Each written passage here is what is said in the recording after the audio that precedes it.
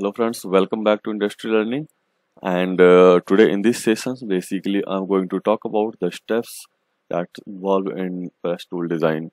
So basically we will see all the steps one by one, and in further sessions and all we will see the complete description with all the examples as well as with the help of calculations and all. And at the last, finally, we'll design this in X software as well. So if we see the first step that has been involved in press tool design, that is determination of force. Basically we call this press tonnage also. That is how much force required in a press operations. So this is basically the first steps. So here what we do, basically we determine the force. Basically we can say that how much cutting force is there, how much bending force is there, cropping as well as piercing. So all these operation involve a force that basically provide using the ram of a press tool. And if you talk about the power that been generated here, so we can say that is basically from the source of like hydraulic force as well as pneumatic force, mechanical force. So based upon that types of power press, if you want to see the types of power press, you can see here on I button, and you can see this further in details and all. So let's move back, and let's go to the next step that is involved in press tool operation, and that is basically selection of press for requisite forces or workpiece size and shape. So basically what we require here, based upon our calculation of forces, like how much tonnage press we require. So after then basically we select a press, depends upon of the availability. Suppose the calculation says that we required 37.8 tonnage. So it's not like that exact figure of 37.8 tonnage of power press we have. So we will just get some higher, and that might be in round figure as usually it should be. So that might be a power press of 40 ton. So we can use this press in that, and we can assign up that this press tool can run near about 40 ton in that and all. If we have 40 ton presses, 39 ton presses, 41 ton presses, like that, this in that and all, this can run. So this is all about the selection of press for requisite forces. Now if I talk about the third one, that is determination of shut height of a tool. This also have one of the most and significant role while designing a press tool. So what we do here is basically like we determine that how much shut height we should have of a press tool that we are going to design, and how we will design this. So for that basically the like two things have to be considered. First one, that the availability of press machine that you have, so how much set height that press allows you. And the second one depends upon your component, like how much bending and all, how much deep drawings this and all has to be done in that. So depends upon that. The first one basically you have to take depends upon your component itself. After then you can go for a press. So these two things has to be considered while determine a set height of a press tool. Now if I talk about the fourth one, then that is computing die thickness and margins. Alternatively we can say minimum cross section. So what is about computing die thickness?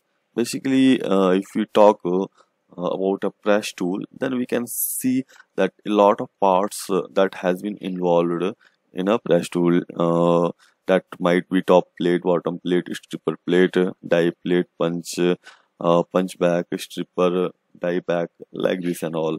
If you want to see the elements of press tool, you can see here on I button, and you can check all the elements or all the parts what are involved in the press tool. I have tried that in details to explain. So come back here, and if we talk about the computing die thickness, means suppose we have the plates and all, like all the plates thickness and all, we calculate. What does that means?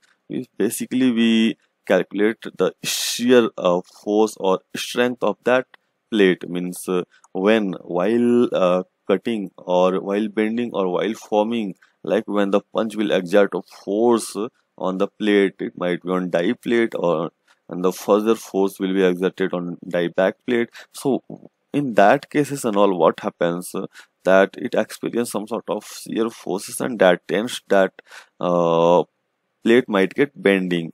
So how much that bending or deflection allowed, or it's possible using uh, that force that we have taken into consideration, that things and all we used to calculate here. That calculation method and all we will see in next session. And if I talk about the margins and all, and how much maximum material margin and all we should give, that is a different thing. So this was the fourth one. And now if I talk about the fifth steps, that is basically drawing strip layout and comparing material utilization. So here we designed a strip layout. So strip layout in the sense, if we have like a progressive tool, so in that things and all, we are just going to feed the sheet in one direction, and the operations that cutting, topping, punching, notching, piercing, bending, each and every operations are going to be done in that one by one. So even you can see this also by using this die button, this I button. I have already shared this also earlier in my earlier video. So you can see all these things, all the operations here.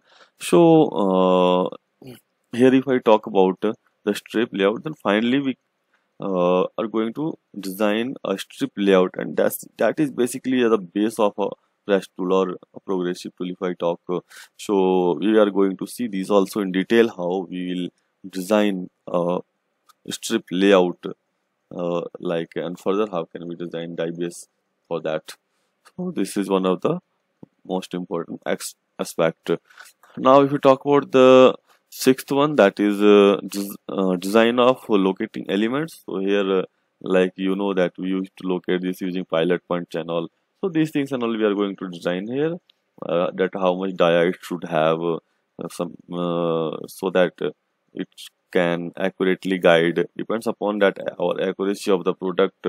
And if I talk about that tolerance, that you should know that if you are using some location method, like pilot method, in that also you should have some sort of tolerance, so that your strip should go freely in that. So how much tolerance you should implement there, and regard with respect to that, how much tolerance you should keep in that seat that has been manufactured or that going to be manufactured.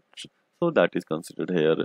If I talk about the next one, that is selection of hardware, that and this is all about the selection of standard parts. And if I talk about the eighth one, then that drawing die plane and selection of pillar die set.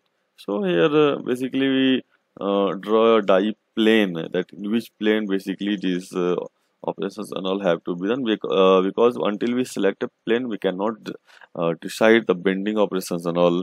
So these things and all has to be decided here.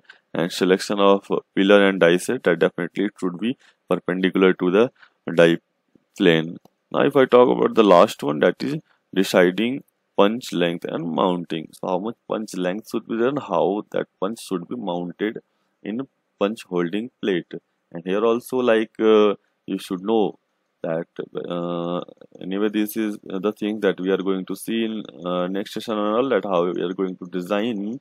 But if I talk about the punches, means you should know that they are basically, or you might be knowing that basically two types of punches there. That is the first one, that is segregated punch, and the second one, that is integrated punch. So what is this segregated punch that you might be knowing?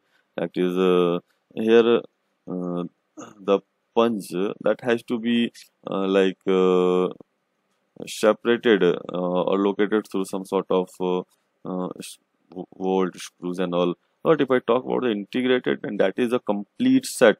Like there has not been located by some uh, punch holding plate and punch back plate. No, it's integrated directly. It can be like bolted by the top plate.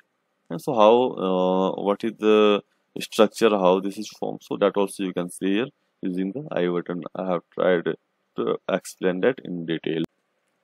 So if you liked our session or this video, and if you want to further see the next informative video related to these press tools, molding, machining, and don't forget to subscribe our channel, and don't forget to hit like this video. That's all. Thank you.